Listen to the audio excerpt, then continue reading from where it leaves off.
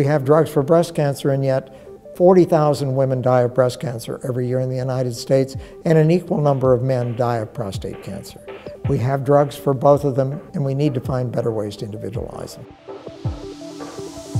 If we go back to what I call the Neolithic era, when I was starting to do this kind of research, and we see the changes that have already occurred, it is mind-boggling. The way we've been used to doing things, seemingly forever, but at least for the past 50 years, is going to change, and it's going to change very rapidly.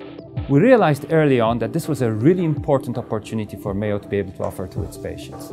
The ability to reduce side effects, to choose the right drug and deliver it at the right time. Dr. Weinshilboum is probably the person that is most responsible for starting this field in the entire world.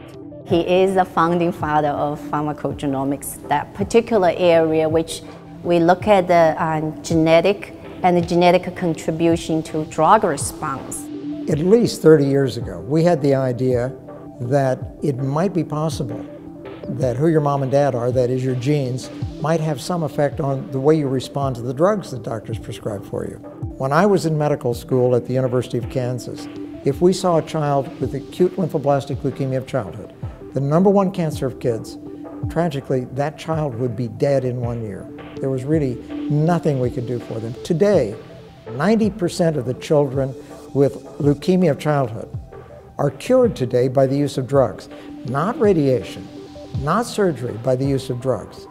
Now, we can test for that genomically, we can predict it's going to happen, and we don't have to expose the child to the danger of having an adverse response to the drug, potentially a life-threatening adverse response.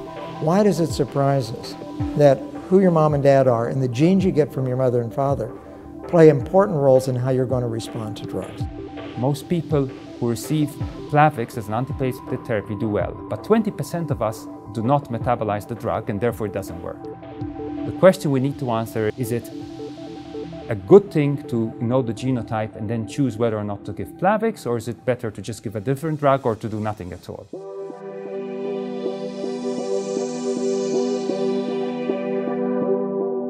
Mayo, about 6 years ago, started a center that was called the Center for Individualized Medicine that was only focused on research. And then 2 years ago we realized it was time to advance. It was time to make sure that we started putting it into the practice, and to do so we created this new Center for Individualized Medicine that focuses not only on the research but also on the translation, and more importantly making sure that what we translate gets into the hands of our patients as quickly as possible. Mayo Clinic has a long-standing expertise in the diagnostic laboratories, but the technology is only half of the solution when we start talking about exome and genome sequencing. The real diagnostic value is pulling information out of that genome.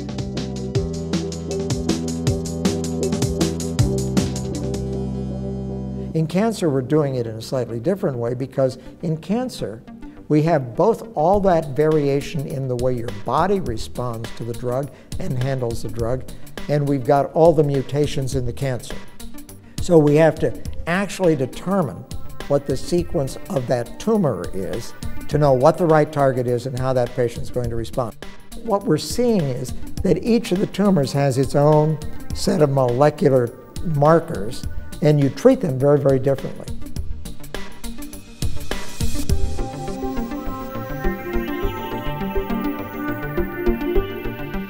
I think we will see is that what we originally think about is specialty care when it comes to genomic medicine becomes much more integrated into the daily life of our patients and our providers. We'll start seeing that newborns get their whole genome sequenced, and that genome is stored and then used as needed.